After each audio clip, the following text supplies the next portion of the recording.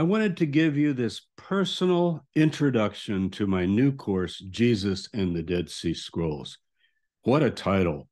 Jesus, the historical Jesus. I spent 4 decades of my academic career studying the historical figure of Jesus and what he was all about. And the Dead Sea Scrolls, the oldest trove of ancient Jewish manuscripts ever found, preserved for over 2,000 years in the Judean desert on the lowest spot on earth, the Dead Sea.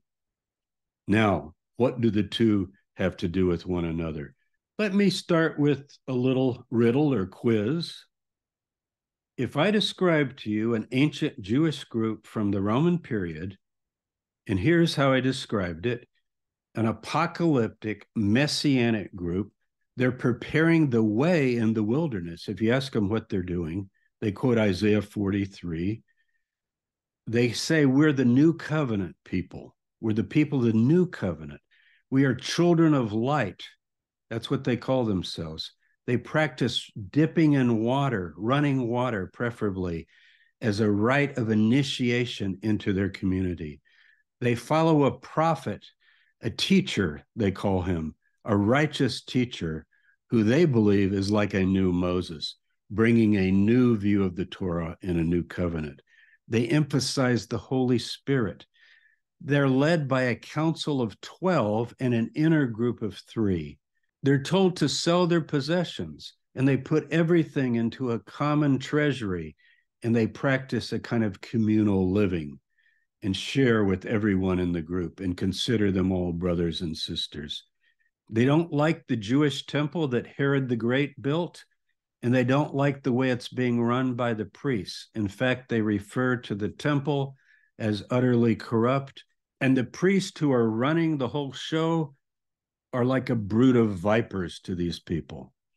They consider prayer as their sacrifice. They don't need the temple, and they consider themselves as a temple of God. Now, I listed 12 things there, and you know what? Who was I describing? Well, I was describing the Dead Sea Scroll group, but every one of those 12 apply to Jesus of Nazareth, from what we can reconstruct, or certainly to his movement and those who followed him. Now, I could add another dozen, and in this course, we go into even more as we compare. But those are the polarities of the course. Here's Jesus. Here are the Dead Sea Scrolls. What do they have in common? Now, let me point out, if you've heard of Pharisees and Sadducees, they're mentioned in the New Testament, not a single one of those characteristics apply to either of them. So, I mean, these really stand out. And if they characterize the Jesus movement and they characterize the Dead Sea Scroll movement, and they're not the same movement, which I don't think they are, then they're 150 years apart at least. What do we make of that? And that's what this course explores. The Dead Sea Scrolls are a vast library preserved for over 2,000 years. Probably over 800 volumes were in this collection. We don't have them all, and many are just represented by little fragments and pieces, but we can tell that they were once a scroll or a book. But some of the scrolls are fairly complete. We've got the Isaiah scroll that's a complete copy of the book of Isaiah. But you're probably thinking, if it's 2,000 years earlier than our Isaiah that we have before the Dead Sea Scrolls, when was that dated? Well, that's the Masoretic text of the Hebrew Bible, and it dates when? 1000 CE or AD. And now we have a copy of Isaiah that's from before the beginning of the first century. We usually date it about first century BCE at some point. So you certainly want to take a look at the differences, if there are any, between the Isaiah copy and one copied for 1,000 years. Did some changes come in? Is it like anything else we know that's very ancient? All of that is addressed in this course. We have an entire lecture on the Dead Sea Scroll Bible, as we could call it. So in the 10 lessons, we cover all of these questions. What are the scrolls? What are their contents? We analyze the group and their beliefs, and we compare them to what we know of the Jesus movement. And I'm not saying it's totally similar. It certainly isn't. There are some stark differences, and we explore those. And you can really get a handle on these two forms of apocalyptic Judaism in the late Second Temple period. I think the number one thing that most characterizes them is they think the end has drawn very near. And they talk about the end of days coming. They say things like, this generation will not pass till all these things are fulfilled. Am I quoting Jesus as he's quoted in Mark 13, or am I quoting the Dead Sea Scrolls? I'm giving you a version of both.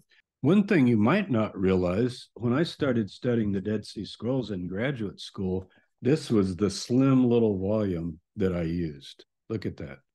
Dead Sea Scrolls in English. Here's the volume we're going to use in the course.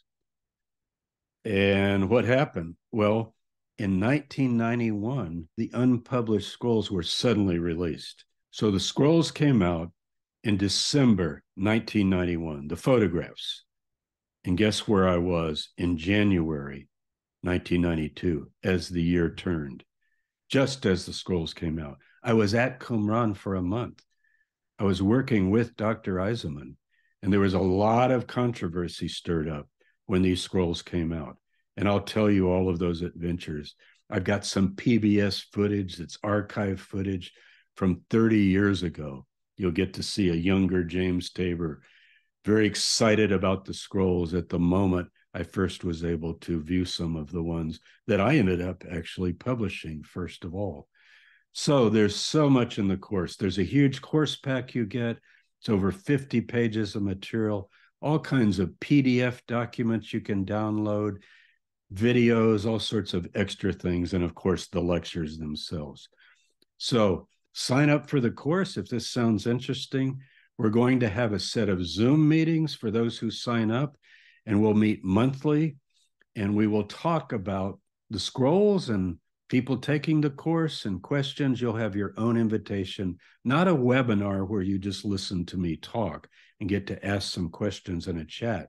No, everybody can come on screen and we'll all be together.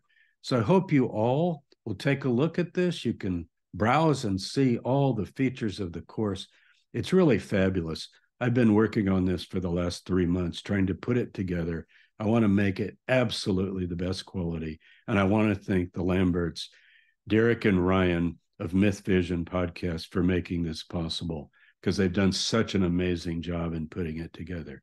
So happy studying, happy reading of the Dead Sea Scrolls. Take care, everyone.